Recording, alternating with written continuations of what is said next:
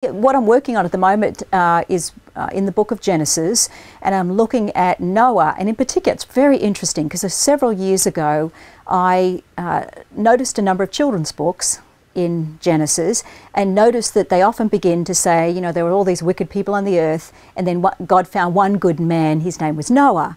And it's interesting because you look at the biblical account, and what the biblical account says is that everyone was wicked and God was going to destroy humanity.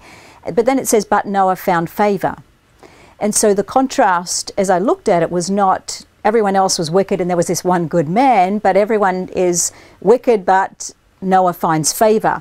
He gets what he doesn't deserve. God tells him about to build the ark, and Noah by faith does that. And then he's declared righteous in Genesis 7:1, and I think the statement in earlier is a summary of his life.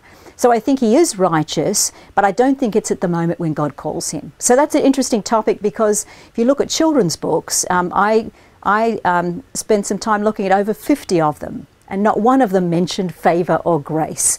And so I think that's got important theology for teaching our children as well, because sometimes we can think that God saves good people, and that's not the case at all.